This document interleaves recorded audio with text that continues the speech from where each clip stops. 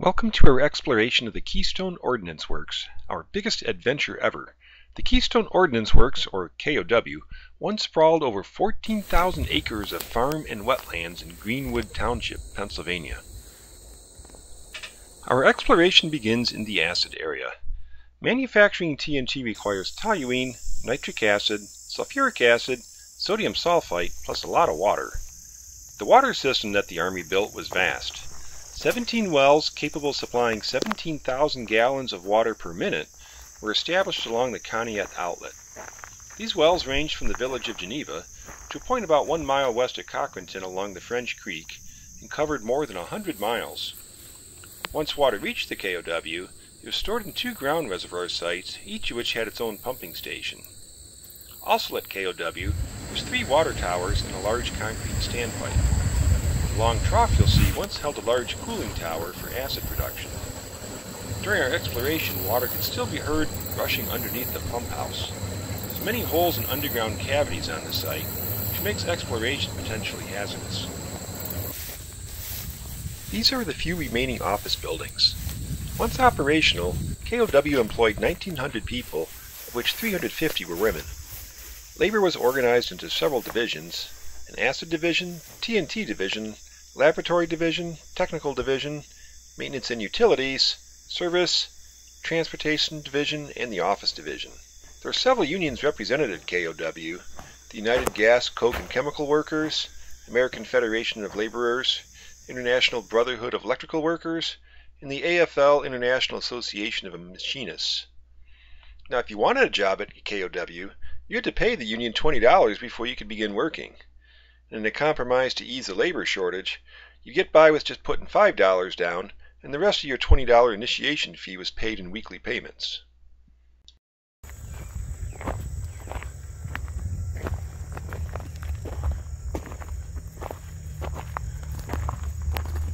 This building was one of several involved with the manufacturing of sulfuric acid. Sulfuric acid is one of the oldest known industrial chemicals, and more sulfuric acid is produced and consumed than any other chemical in the world. The facilities here were all part of an oleum plant. And while KOW is owned by the Army, the acid operations were managed by a private company called General Chemical Company.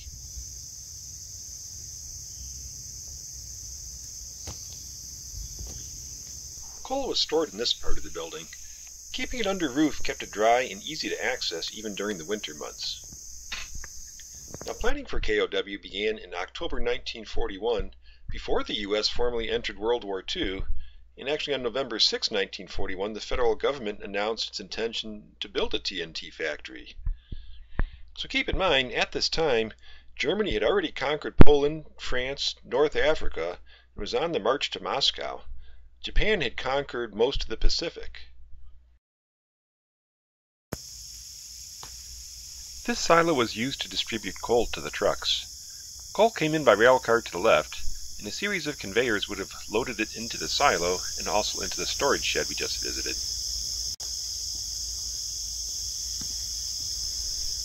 Sulfur was stored in this part of the structure. A unique feature is the minimal use of steel because wet sulfur readily corrodes steel. This explains the wood roof beams and the smooth concrete walls. The wooden buckets were used to move the sulfur. Some of the buckets still have brackets on the bottom where there once were wheels. We surmise the bottom of the buckets are made from lead since it doesn't react with sulfur.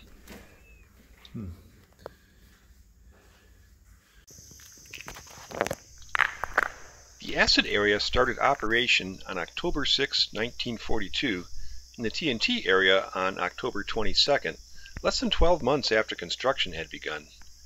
Curiously, construction had begun even before all the land had been fully acquired. In all, 234 farms were purchased starting on December 5th of 1941. Most families were only given 15 days' notice to vacate their farms, a proposition made even more challenging during the blizzards and temperatures below zero. These families had to find and purchase new property, plus move all their livestock, feed, farm implements, and household goods in the snows of the middle of winter. Some of the farms have been family-owned for over 150 years.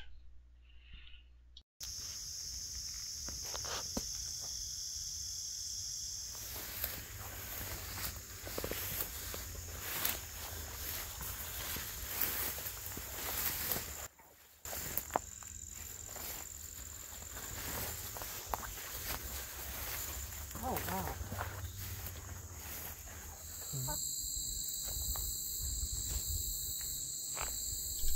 As we entered this building, Carmela remarked it was like entering the jungle world of Jumanji.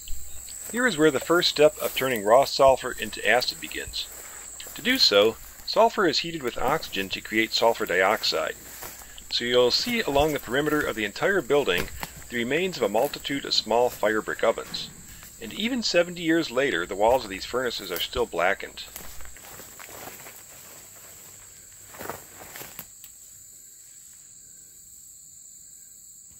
The piping, valves, pumps, and other items were all left after more useful contents were removed when KOW was shut down.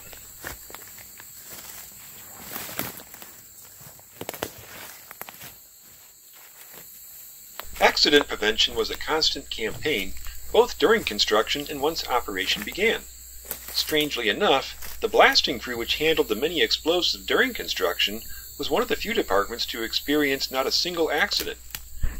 Perhaps a mundane yet critical statistic was the bus safety record for transporting the workers to KOW. No incidents were recorded from July 1st to November 1st, 1942, during which the buses traveled 740,000 miles and carried over 790,000 passengers.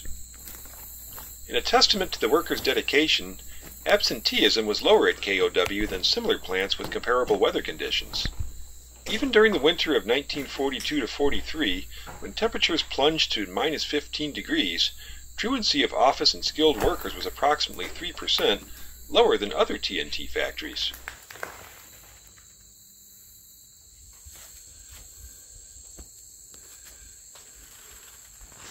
Here we found the skull of a dead rodent, guessing to be a raccoon, skunk, maybe even a possum.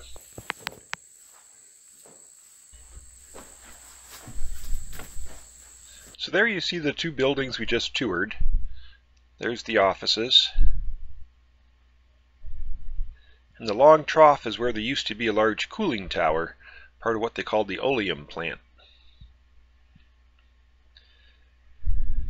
And in the next part of our exploration, we're going to head over to this really cool building that has who knows what kind of different piping and stuff, but more of the sulfur processing. And in the background you see the power plant and the 3 water towers.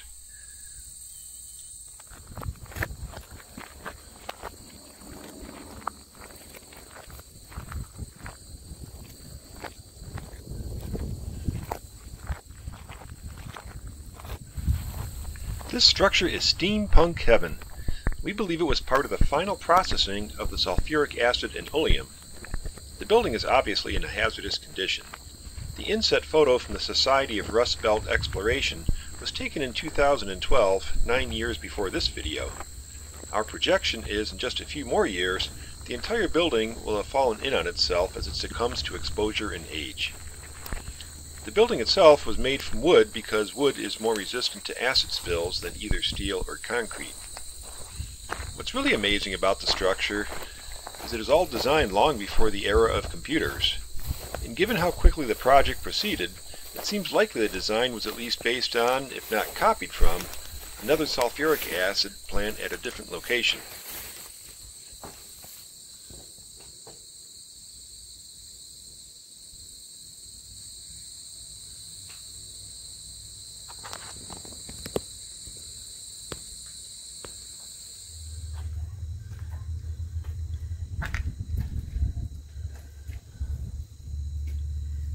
Carmela and I eventually determined the pump we are looking at was made by Colas. We could not find any information about a company or pump brand named Colas, though. We're covered in asbestos. See? A big Colas pump here. There's the belt to drive it. Wow, these were big vats. Expansion couplings.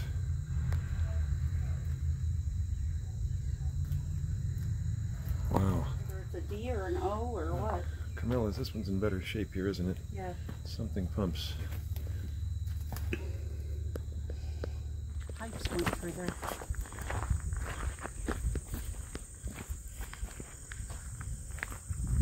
Research suggests these buildings were used to convert ammonia into nitric acid. The process starts by heating ammonia with oxygen in the presence of a catalyst like platinum with rhodium. This forms nitric oxide and water and releases a lot of heat once the reaction is started.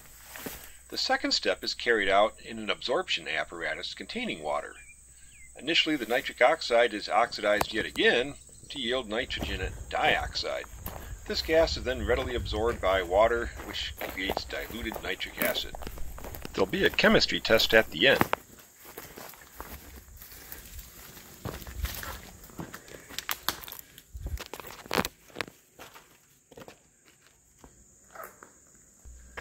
The overall size of Keystone Ordnance Works is astounding. To patrol the sprawling grounds, guards saddled fine horses shipped from Fort Royal, Virginia.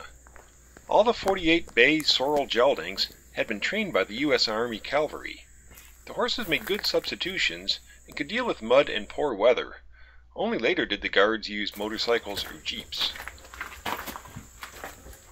Note that KOW was built on a swamp, and any deviation from the roads is going to result in wet shoes.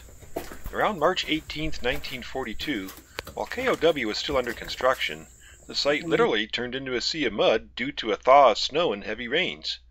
Conditions were so bad that all the roads to the plant became impassable, and no vehicle could get to the center of the grounds for 30 hours.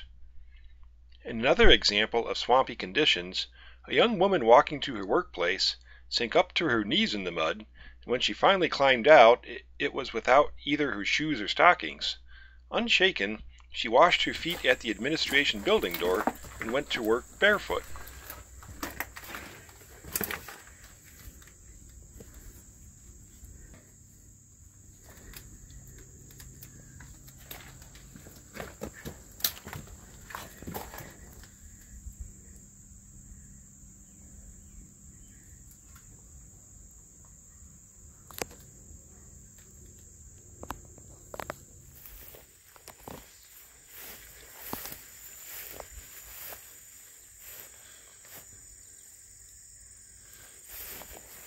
We now begin the exploration of the laboratories. The chem lab was housed in a large U-shaped building, of which one leg of the U is mostly collapsed. The labs were constantly verifying the materials used to make TNT, as well as checking the TNT product itself. Many of the chemists were women because of the shortage of men. Allegheny College was engaged to help train the women in the nuances of industrial chemistry. It was noted the women frequently performed superior to men, specifically when it came to reading temperatures, charts, and keeping accurate records.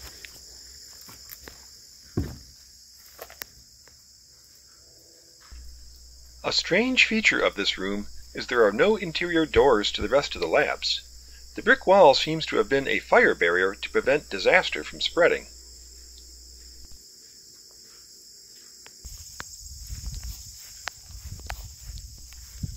Here you see the east leg of the labs, totally collapsed.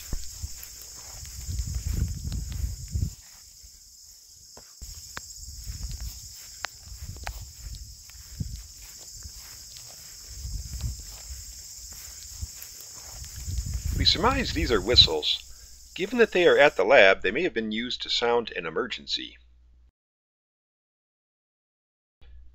Prior to 1941, the U.S. made TNT by adding nitric acid to toluene, as this was considered the only safe method. The turning point came when Lieutenant Colonel John Harris visited a small Canadian TNT plant near Montreal. His visit to the plant had not been planned in advance, but was added at the end of his itinerary to fill in the time before his train left. To his surprise, the Canadians were doing things backwards by putting toluene into acid instead of acid into toluene, which resulted in making TNT much faster. When Colonel Harris reported his findings, the American TNT makers were skeptical, but a successful trial of the new process at the partially built KOW convinced them, and soon all TNT production was using the process. Production tripled, and the cost of TNT dropped from 12 cents a pound to 6 cents. All lockers. I must confess it was with some trepidation I followed Carmela into this part of the lab. The floors appeared ready to collapse at any time. There wasn't much left to indicate that this had been a home for chemists, other than the acid-resistant sinks. Any useful material was sold when KOW closed, and a few extra windows had been stored in the building.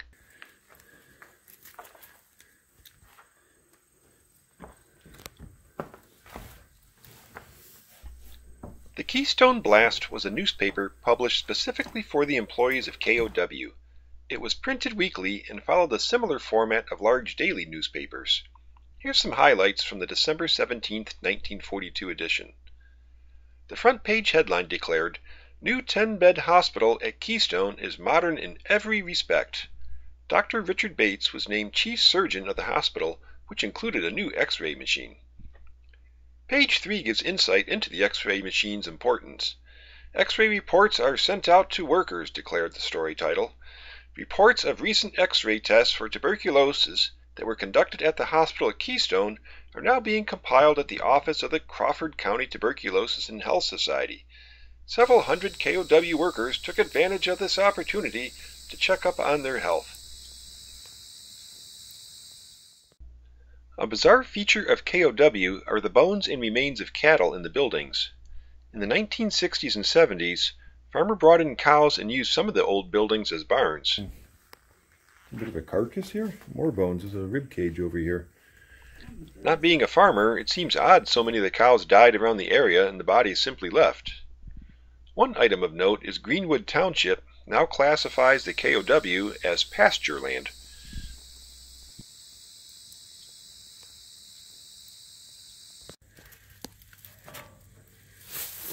Here's what's in the basement, which really isn't a whole lot. A large flock of vultures inhabit the grounds. They frequently perch on the water towers and gave chase to Carmela's drone. The big orange brick building in the center of KOW was the power plant. In the old days, it was common to have cogeneration systems. So not only would the power plant generate electricity, the waste heat was used to heat all the buildings on the site and for energy and chemical processing. For reasons we can't explain, the 3 big tanks were moved behind the power plant sometime after 1960.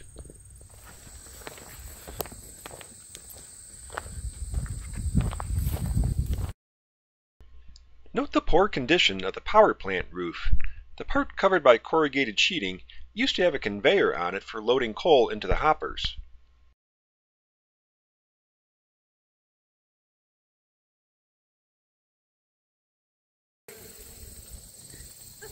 I am standing in the approximate location where coal was unloaded from the train cars. A large conveyor brought the coal up to the roof in a location directly above Carmela. Once inside, the coal hoppers can still be seen. The hoppers fed 7 boilers which created steam for the generators.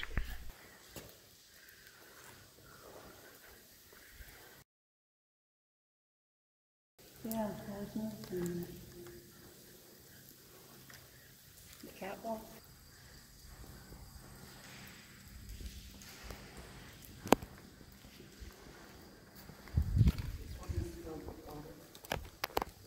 Another basement. Oh yeah, the water table's really high, isn't it? This outer bay would have held switchgear and transformers. Like other buildings, it shows evidence of being used as a barn too.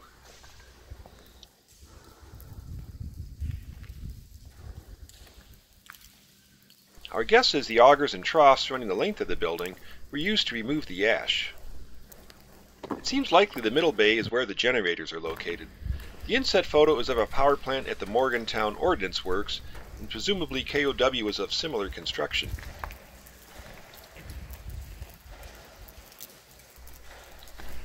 In every era, a few people try to game the system. 6 people at KOW were held for conspiracy for a scheme to get extra overtime pay. The group were led by William Perrin, Jr., age 17, whose job was the time checker. When the others would leave at the end of their shift, William didn't punch them out until later so they could get extra overtime. In return, William took a cut of their pay. The case was cracked when William was arrested by local officers on a charge of carrying firearms without a permit. The police were suspicious when they discovered a rather large check on William that did not correspond to the kind of work that he was doing.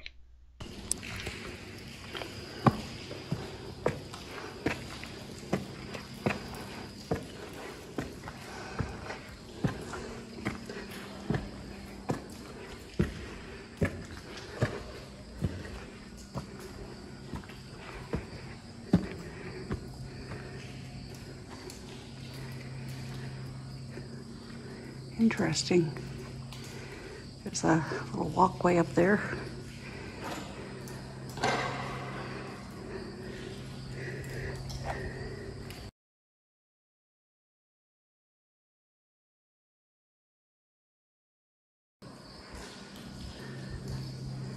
So I guess that went to the outside on both sides, probably up onto the roof.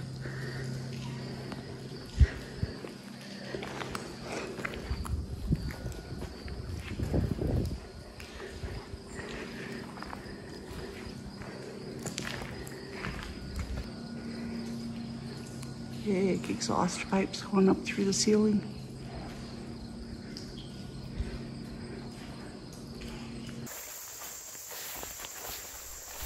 This was one of the many change houses throughout KOW. Employees wore special garments with no metal and non-sparking shoes.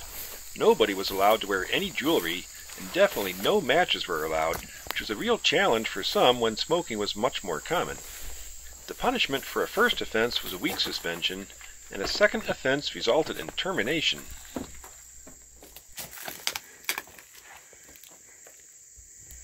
Abundant wildlife now lays claim to KOW, and I startled a squirrel as I walked through this doorway.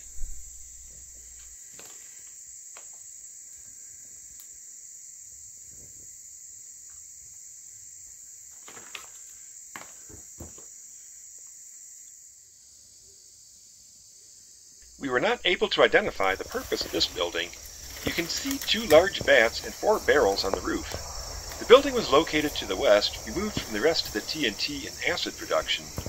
Only the concrete block portion remains. The metal part of the building, which used to house chemical tanks, was dismantled and removed.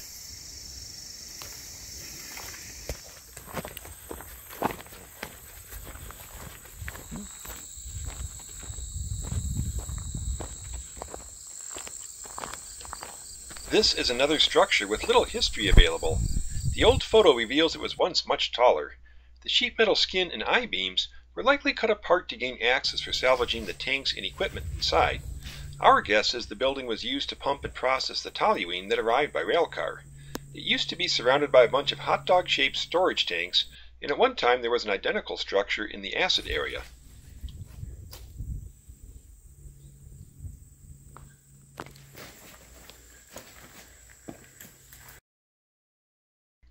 Other explorers thought these pieces might be part of a mortar shell. However, KOW only made TNT. The loading of explosives into various bombs was performed at the ammunition factories. We found more of these parts later in the acid recovery building and think they were used to reduce turbulent flow within pipes.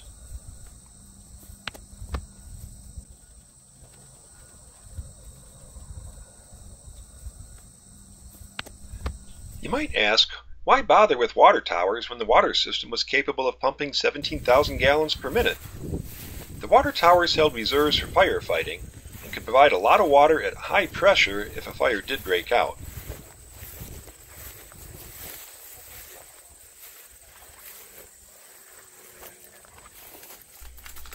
This is one of the women's change houses. TNT is highly toxic, and during World War I, 17,000 workers suffered diseases because of exposure. Repeated or prolonged exposure can cause a breakdown of red blood cells and have a detrimental effect on the liver and eyes, and even potentially death. A traveling hospital bus was used to check the blood count and general health of the workers and check for anemia or respiratory damage. One common experience amongst those working closely with TNT was they all reported their hair turned a red or auburn color.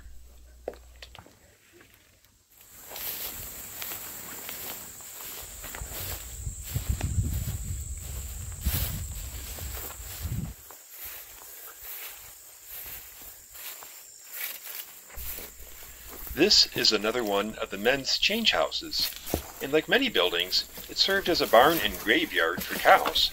Because of the toxic nature of all the chemicals, workers were required to shower at the end of every shift, which is why there are so many change houses throughout KOW.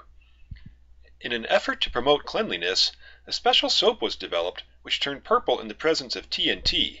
You had to keep scrubbing and washing if any purple bubbles appeared. Soap was dispensed through the soap apparatus tank.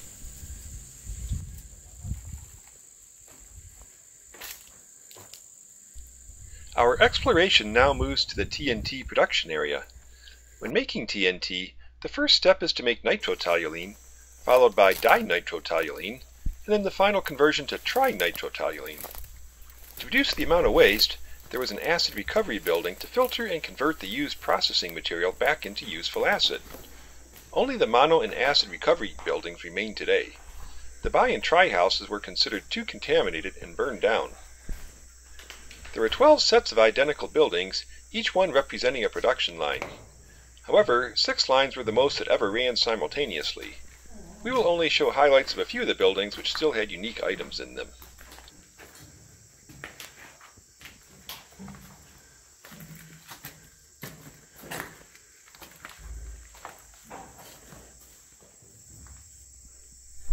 The brick buildings were the mono houses. Here toluene was added to the acid at a very controlled rate and temperature. If the process started to get out of control and heat too quickly, a valve could be opened and the contents quickly dumped into a quench tank to stop the reaction. And if things really went south, workers could jump out of the building and run for their lives. All of the buildings in the TNT area featured many doors for quick escapes, and the exits on the second floor featured slides for a speedy getaway.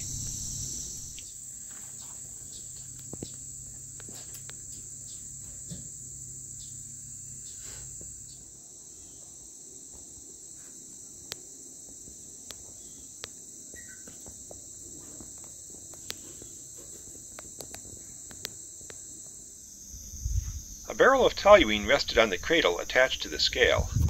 This way the operator knew how many pounds per minute were being added to the acid.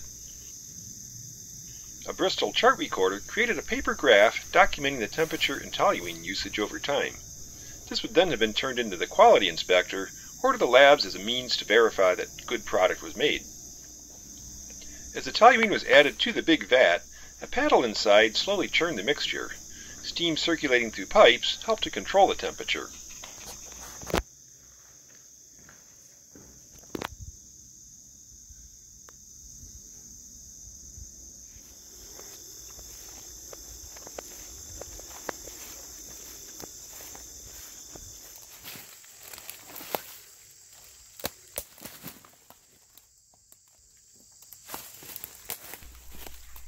Used acid and fume were reprocessed in these corrugated steel-covered buildings.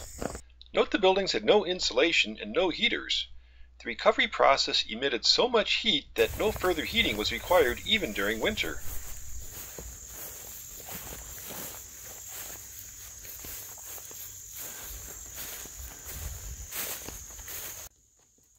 The tall ceramic columns absorbed acid fumes and separated the nitric acid from other fluids.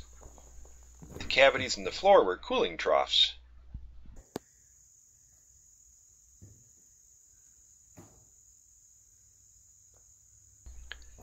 At its peak of operation, the Keystone Ordnance Works was producing 600,000 pounds of TNT per day.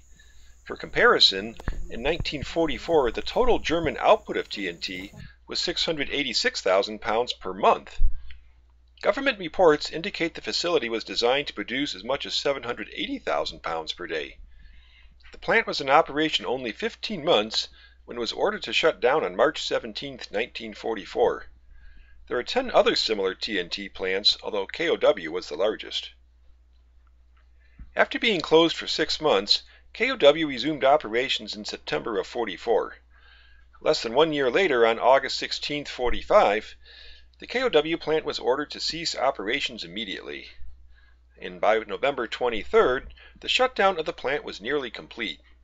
Cleanup experts had steamed the equipment clean. Some equipment was boiled for 60 hours. A flamethrower was used to heat metal pipes, and sulfuric acid was distilled down and reconverted for peacetime uses.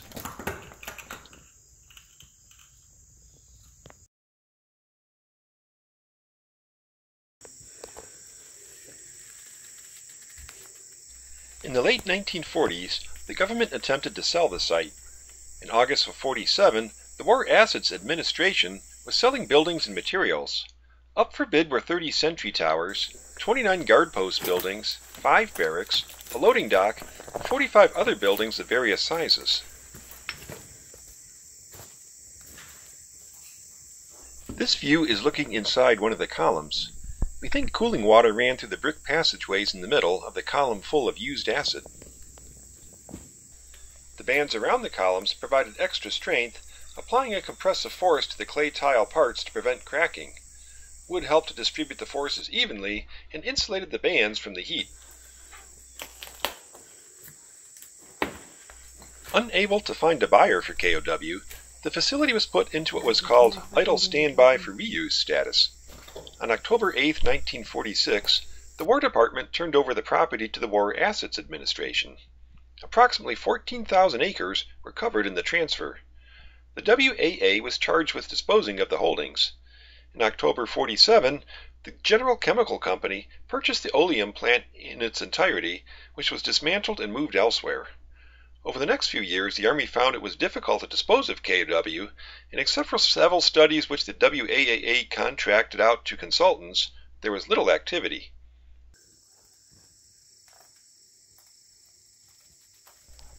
A few buildings still had glass piping connecting the columns together. Clear piping allowed the operators to watch the color of the liquid and make adjustments as the color changed. The glass pipes were connected with special couplings which allowed the expansion and contraction of the pipes.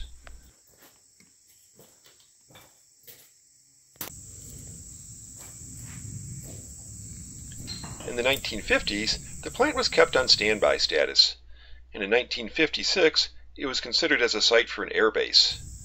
Later in 1959, they also had consideration as a state wildlife refuge.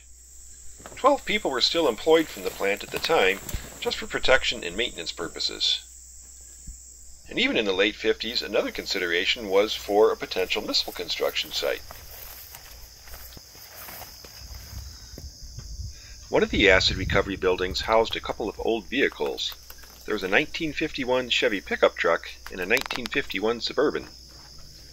The Suburban was driven 60,000 miles, which seems like a lot for the 1950s.